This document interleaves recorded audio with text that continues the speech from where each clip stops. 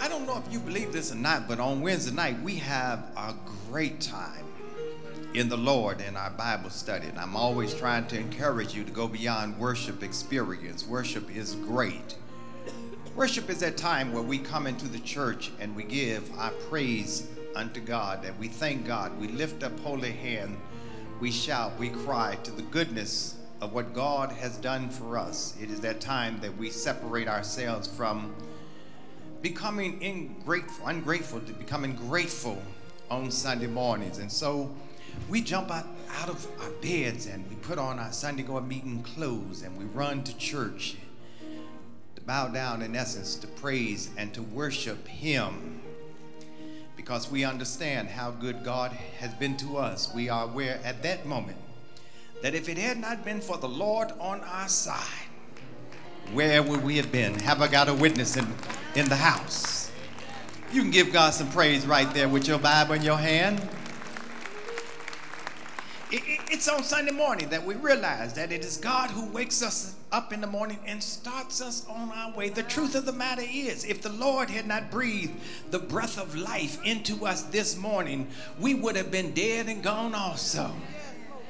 We're just not that good. We're just not that healthy. We're just not that smart. And so on Sunday morning is worship time. Say worship time. I don't know how anybody can go throughout the week without coming on Sunday morning for at least an hour or so just to praise the Lord for His goodness. Have I got a witness in the house? I mean, Sunday morning ought to be praise time. The Lord brought you another 7 days and you ought to thank Him for it. The Lord kept you in your right mind 7 days. The Lord preserved your health when the doctor said you should have been gone a long time ago. The Lord kept your family yet in the land of the living. And on Sunday morning ought to be the time to thank God.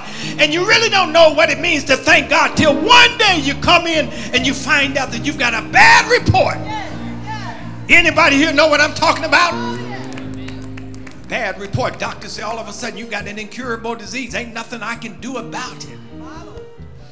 And you say, well, that happens to everybody else, but it doesn't happen to me. No, that's not the case. It happens to the best of us. And so it's worship time. But on Wednesday is study time. Say study time. It's study time. Say study time. And we're dealing with a very significant and important subject on happiness. How to become happy. And in this particular study, we have discovered that there are really 4 killjoys that kills our happiness. One of them is pain. Does anybody know anything about pain? I told the class on Wednesday, you know, I was very happy one night. I was sleeping and having all of my dreams and doing very well. And one morning, I got up like everybody else do, and I just happened to hit the foot of the bed. Has anybody ever hit that iron piece, that sharp piece at the end of the bed?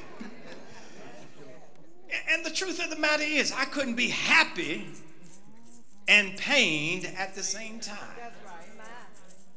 The truth of the matter is that pain is a killjoy. Say it's a killjoy.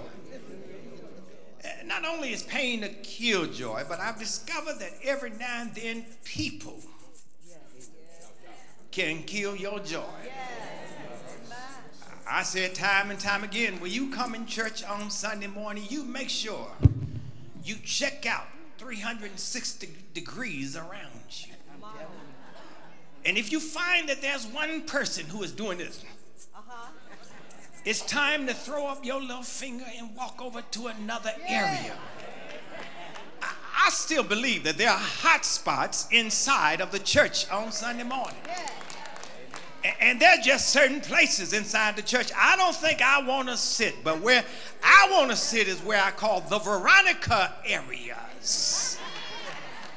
You know, Veronica is that sister who works inside of the church, and when you call there, she starts to, instead of her saying, how you doing, she just starts to shouting and testify and witnessing on the phone about how good God is. And whatever complaint you had, it never gets to my desk because Veronica has already praised it away.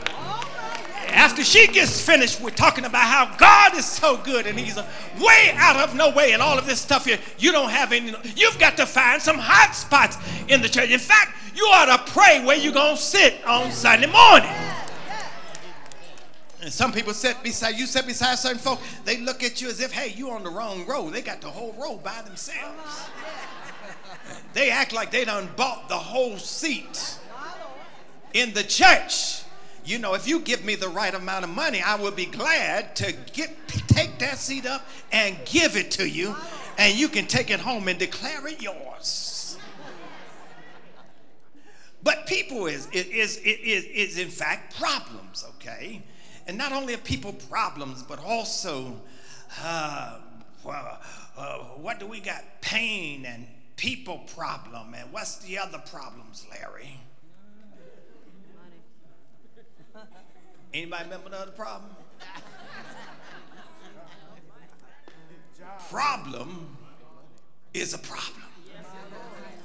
And problems will always deter you from success and worship.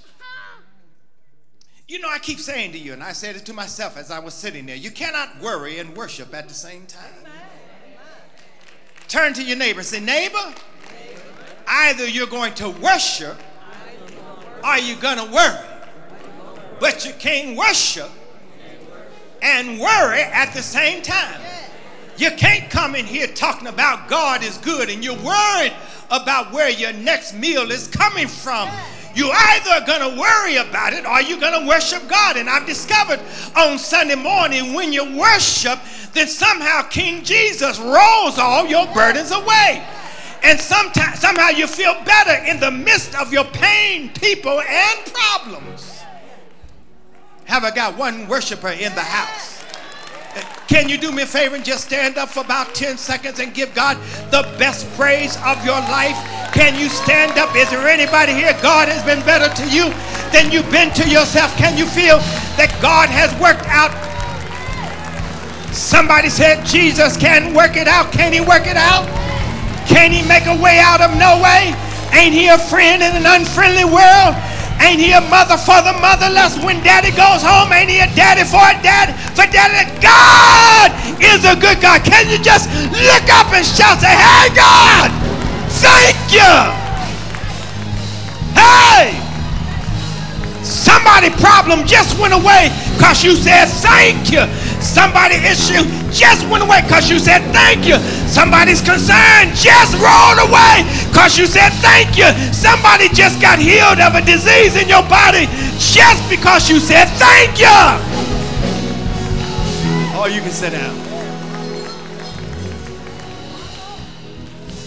But the question is, even in the midst of all your pain, your people problems, and your problem, how do you get through that situation? If you read the book of Philippians, Philippians is the book of joy. Say joy. Joy. And if you have joy, you also have a semblance of happiness. Say happiness. Because even in the midst of what happens, you still have joy. And so when you got joy, it doesn't matter what happens, you still are going to be all right.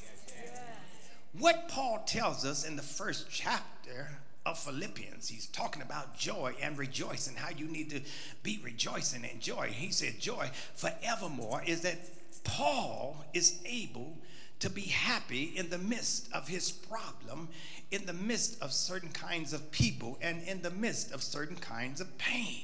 I wish I had some Wednesday night Bible study. And he tells us how he is able to get through all of these things by way of a jail cell venture.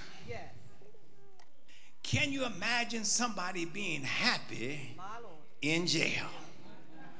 If there's any place that you ought not to experience happiness, it ought not to be the place of incarceration. And here Paul is talking about joy and rejoicing in the book of Philippians in an incarcerated situation. He has been incarcerated for 4 years. And even in his incarceration, even in his prison ministry, he writes some of the greatest books in the entire Bible. He writes a majority of the book, the New Testament, letters according to the Apostle Paul while he is in jail. And one of his favorite books is the book of Philippians. Now you need to understand that Philippi was his best loved church because it was one of his first church. And so oftentimes when we go through problems and trials and tribulations, instead of us thinking about bad things, Paul tells us we ought to learn to think about the good things. He starts to thinking about the good thing. He starts to thinking about his first church that he established there in Philippi. There was a lady there who was a seamstress by the name of Lydia. Y'all remember Lydia? Yeah. It is Lydia that he first meets in Philippi on the outside or on the outskirts of the town, and he converts Lydia and also the sisters who are down by the riverside, the riverbank outside of Philippi. You know, they were down by the riverside and they were having some other kind of a time, but he introduces them to Jesus. And the text says that becomes one of his best loved church. He could depend upon Philippi. Say Philippi. Yes, he could depend upon Philippi because when Corinth had forsaken him, when Corinth had abandoned him, when Corinth wouldn't even help him financially, he could always depend upon the Philippian church. You know, you've got to find you some people who you can really depend upon.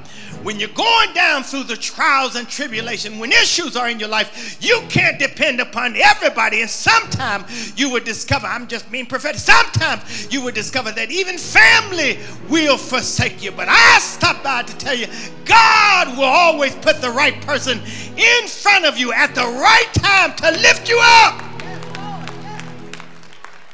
I wish I had 2 witnesses here. Some of us ought to have a resolution that we just gonna get rid of some people in our lives, some friends and maybe a few family members. And so he writes this book on joy and rejoicing, but he has to go by way of a prison experience. He has to go to Caesarea first, and in Caesarea he is in prison because of false charges. And then, watch this, he has a great dream. He always wanted to go to Rome. Say Rome. Rome was that place to which he wanted to preach. It was the big city. It was the New York City of his time. And he always wanted to preach at Rome because there were great people there. There was a lot of people in Rome. That's where the government was. Caesar was there. Nero was there. And so he wanted to go to Rome. Say Rome. He wanted to go to the Colosseum where he could preach to the thousands of people at the Colosseum. He wanted to be the modern day Billy Graham, and so he wanted to go to the big city. He was tired of the little city, and he wanted to go to Rome, the big city. But God said, if I'm going to get you to the big city, you got to go through the prison. Y'all better get that. Y'all better get there. Here's a point. I throw it out to you. Sometimes it's not about just resurrection, but resurrection doesn't occur unless there's a crucifixion. Y'all better get that. Sometimes you can appreciate the resurrection when you deal with the crucifixion of Jesus Christ. You can't talk about the Lord rose on Sunday morning without talking about Good Friday, which was really bad Friday and terrible Friday when they crucified my Lord. You cannot talk about Resurrection Sunday and appreciate what happened after 3 days until you start talking about how they beat him all night long, how they took him from judgment room to judgment room, how they abused him, put a crown of thorns of 72 on his head. You cannot talk about how you appreciate the goodness of God until God has brought you through the bad and the ugly also. Has anybody in the house been through the bad lately? Has anybody been through the ugly lately? And so he preaches in Rome, but he doesn't preach in the Colosseum. He preaches in a prison. Preaches in a prison. So he cannot go to Rome unless he goes by way of the jail cell, where he is locked in jail between soldiers. But what he remembers in our close, he remembers one thing, and that is that when things around me are out of control, God is always in control. Can you give God some praise for that? God is always in control. No matter what occurs to us here in our nation, in our world, God still sits high, looks low, guides our feet wherever we go. When we don't understand, there is a God who cares. God is always in control. I told you about that last week. He's in control of life. It's in him we live, move, and have our being. He's in control of time. Time is in his hand. He's in control of history. Everything that occurs does not occur without the eye, the ear, and the attention of God. And here's my last point. No matter what happens to you, we all gonna be all right. Can you give God some praise? Can you give him some praise? He's in charge. He's in control, and he's never out of control. Here's the text in 1 Peter. Put it up there. 1:6-7 out of the Philip Bible. Here is what Peter says. At present, watch this, you may be harassed. But the harassment, he says, by all kinds of trials, are always temporary. Which means that no matter what happens to us, it's got a parameter and a time limit on them. That somehow God's going to work it out in his own due season. That whatever we go through, at present you may be harassed by all kinds of trials, but the text says that the trials are always temporary. Listen to what he says. He says, this is no accident. Say no accident. The reason why you're going through trials and tribulations, it happens to prove your and my faith. I have never in my life, come on, stand on your feet. I have never in my life heard more people say with the election of this president that God is in control and that he must be doing something. We ain't talked like that in the last 8 years. We ain't talked like that in the last 20 years. But now that we are going through trials possibly and tribulation, the Bible says they're temporary. But the Bible says it's not by accident. Can I tell you something? I know this is hard. This is hard for me. Having Mr. Trump in as president is no accident. All right, I got 3 hands. They must be all Republicans with me. It's not by accident, because God doesn't allow unplanned things to happen in his mind. He already knew by hook or crook that he would be our president. He said, but remember, it's only temporary. And this is no accident. It has happened to prove your faith, your trust, what you believe about God, which is infinitely more valuable than gold. What God is going to do, he's going to return this nation back to him. Can you give God some praise? He's going to return this nation back to him. He's going to return this nation back to him. Folk are going to have to go back to church.